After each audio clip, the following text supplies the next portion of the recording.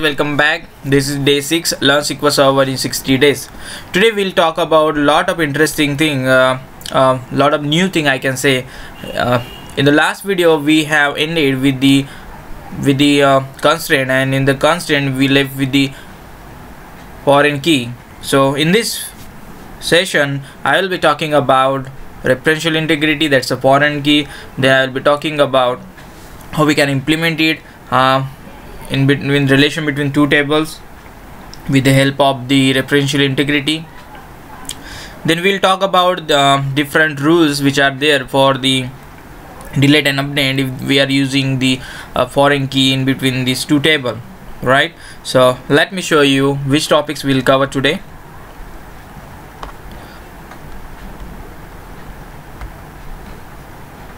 So these are the topics which we will be going to cover today. So the first topic is foreign key, which we have ended yesterday, the last video. Okay, so foreign key. So what is foreign key? Foreign key is also the one kind of constraint which can be placed on table. So foreign key name itself suggests that which is a foreign thing for some specific table. What does it mean? It means that a table having the dependency, and that dependency is not related with the table, it is also related with another table. What does it mean? It means that let's say I have a table 1. This table 1 has some column, and this column is depend on the other table. I can say it's a table 2. So table 1 is depend on the table 2, so that time there is a relationship between them, and that relationship we can call as a foreign key relationship. Okay, so let me show you how we can create a foreign key on table. Then I will show you what are the different rules we need to think about when we go with the foreign key constraint, right? So first of all, just create a table and parent table. Create a parent table, then create a child table and maintain a relationship. I have a script ready for you. This script is just to create the two table. I will explain each and everything. So first of all, we need to have a master table. Master table in the sense primary table, correct? So now I'm going to create one primary table called as orders. Orders is my primary table. There I have a column called as order ID, and this order ID is a primary key of this table, and order number I am having it, right? Great. We can make it order number as the varchar just for the string purpose, right? So this is the first table. I have parent table. Now I need to create a child table. There I will be having a relationship between them. So this is order detail tables. For this table I am creating the column called as the order ID. Make this as a primary key.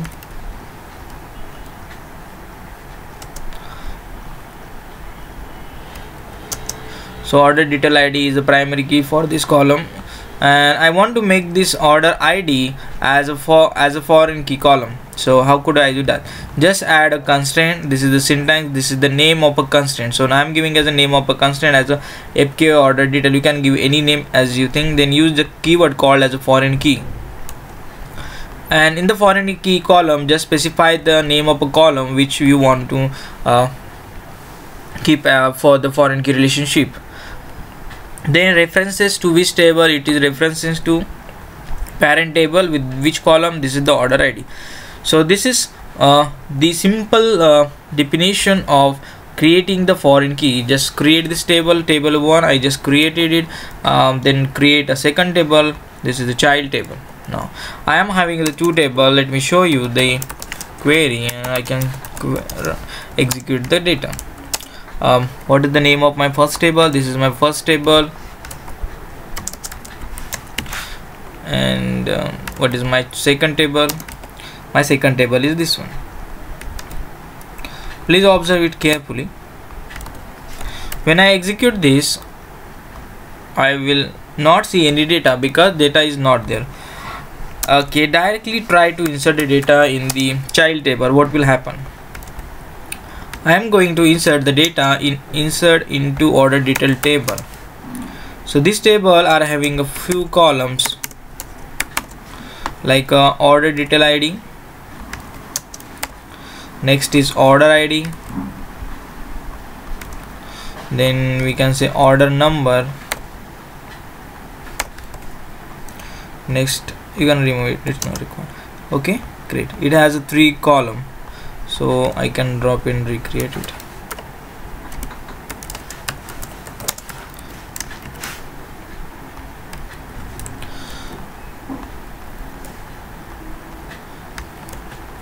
Great. So these are the 3 columns which we have in this table. Let's insert some data in it and see what will happen. So the detail ID is 1, order ID is 1, order number is XYZ1. Great.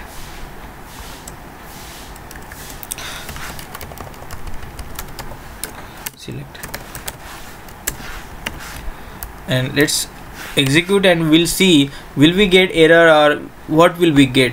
When I execute this statement, I will get as the data type issue. Okay, fine. So order number I have used as in the, I just need to pass the integer value, let's say 100 I'm passing. Now see what will happen. Will I get error or will it be executed successfully? We am getting error. So what's the error? Insert statement conflicted with the foreign key constraint or the conflict occur in database pivot table column ID. So what does it mean? It means that it is saying me that there is a conflict. There is a conflict of what? There is a conflict in between the foreign key. So foreign key column is my order ID and there is a conflict. So issue is basically in my parent table there is no entry for the order ID which is equal to 1. So let's insert some data in the order primary table. Just insert the value as a 1 order ID and this is 200 something. Great. Let's run it. Now I just added one data with a 1 order ID into the first table. Now when I execute this, what will happen? So this is my child query which was throwing me error. Now again if I am querying this, what will happen? This got successfully executed. Let's run the query and see what is the output. So I can see in my parent table there is a 1 and 100. In child table there is also 1 record. If I want to insert a second record with a order ID 2, can I insert it? You can insert it, right? Let's run it and see the data got successfully loaded. If you'll execute it, what will happen? So basically what is the thing? So if you are specifying any column as the foreign key column, it means that the value which are present in that particular column, that value should present in the master column of that table, of the parent table. Great. So this is about how we can define, how we can create a table with a relationship foreign key, and how can we insert the data, and so what are the different errors you can get while working with this. So actually this foreign key concept is very easy, but it is very important as an interview perspective or for technical perspective. A lot of people will ask you simple question like, I have a 2 table, there we have a primary and foreign key relationship. Can you insert the direct data into the child table if we don't have data in a parent table? So the answer is very tricky. We'll say just simple solution, but answer is no, we can't, because it directly dependent on that. But there are a few rules basically called as the insert update rules. Insert update rules which are required. What happen, will have some data in a parent table and we'll have some data in child table. Sometime we delete some data from the master table, maybe due to some requirement. So what will happen? So there are a situation, there are 4 rules basically. The rule I'm going to explain is a set null, next is set default, next is no action, and 4th is cascade. I'm going to define each and everything. Now currently, now we have the data. Let's go one by one, and I'm trying to delete the data from a master table. Will I get any error, or it will automatically work? Let's try to do that. Delete. And when I execute this query, what will happen? I will see the error. The error is delete statement completed with the completed occurred in the table column ID, order ID. So it means that because there is a references between the orders and the order data, so we can't directly delete. If we want to do that, what we need to do? We need to first of all delete the data from the child table, and then we have to delete the data from master table. I can show you here. Just run this query and run this again. You will see all data got deleted, and now I can see there is no data in the table. So there are 4 rules basically. This rule is called as the no action cascade. Yeah. Okay. So I will show you practically how we can do that. Let's take this out. I will show you by each and every rule. This is my table. I just write some drop statement.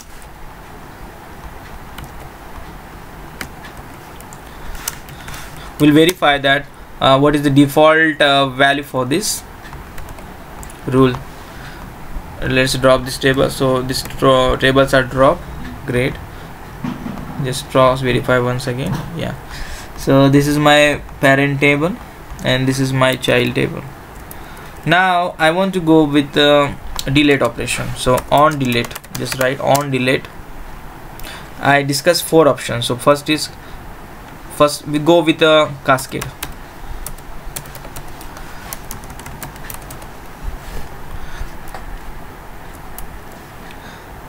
What happened? Let's create this 2 table.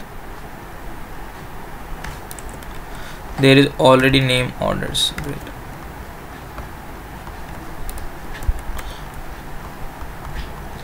Let's create this 2 table got created, right? Now insert some data in it.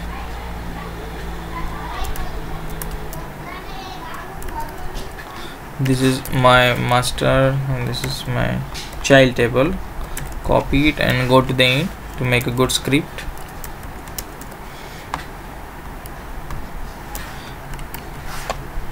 Okay. Let's insert one record in the master table. Let's insert the data one record in a child table. Again you will get error, so just replace with the 1.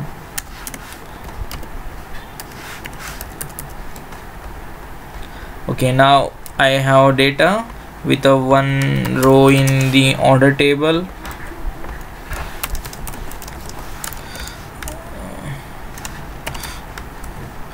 Great. Copy, and I want to also see the data from the child table. Let's execute it.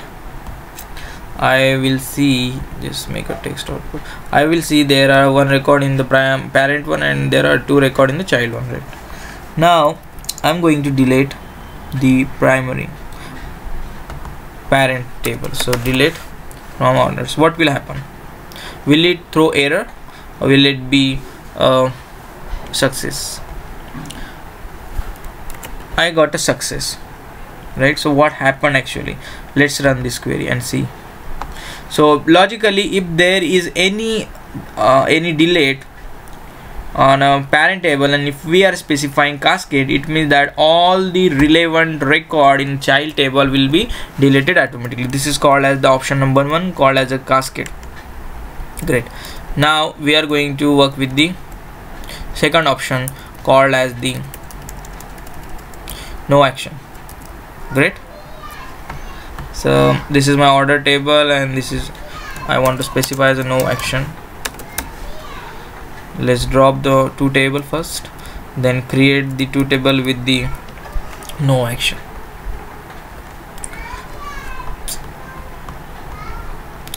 Let's drop it.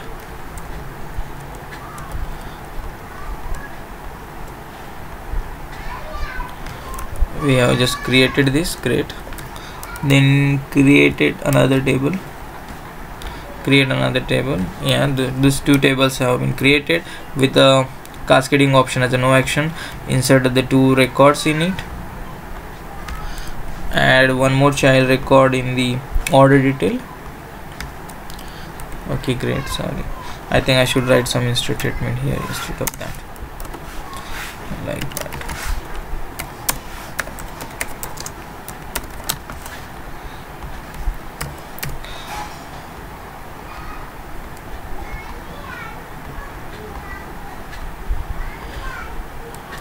Great. So we are having the two records in the child table and only one record. Great. So make it as a 2.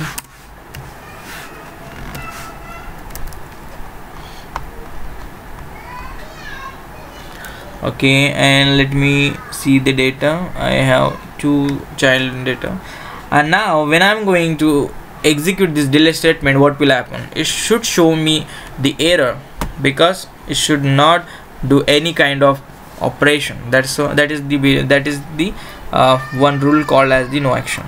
Next rule is the default.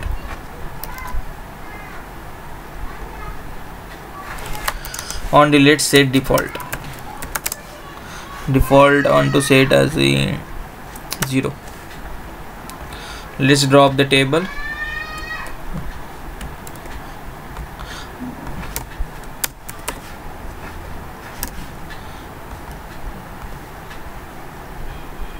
Cannot does not. Okay, our table is already dropped.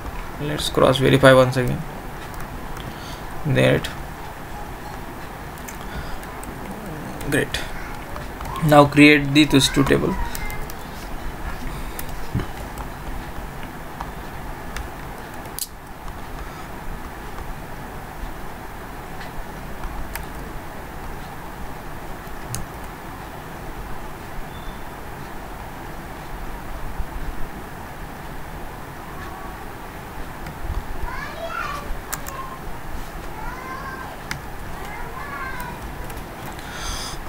Okay, so basically this is we want to specify here. We need to specify the default value, and let's say I'm specifying default value as a 0, and just here write some default constants. Great. Okay, I created the parent table. I'm creating the child table. This is foreign key orders could not create a constraint. Previous example.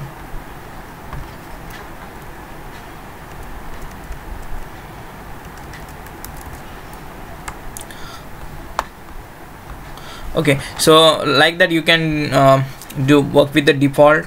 Also you can also work with the null. Let me show you demo.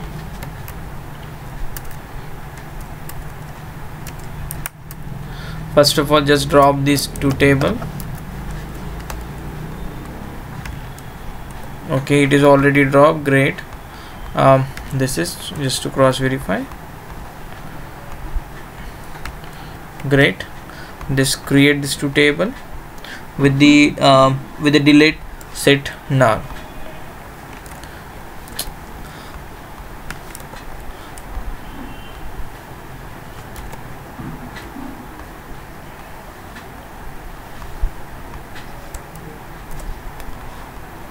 Order detail, right? So we have just drop it. Cannot drop, that does not your permission. It means it is already dropped. This one, I think, yeah, this one is also already dropped. Just to cross verify. Great. Now just create this two table once again, one by one. This is first table, this is second table we have created, and just insert some data in it.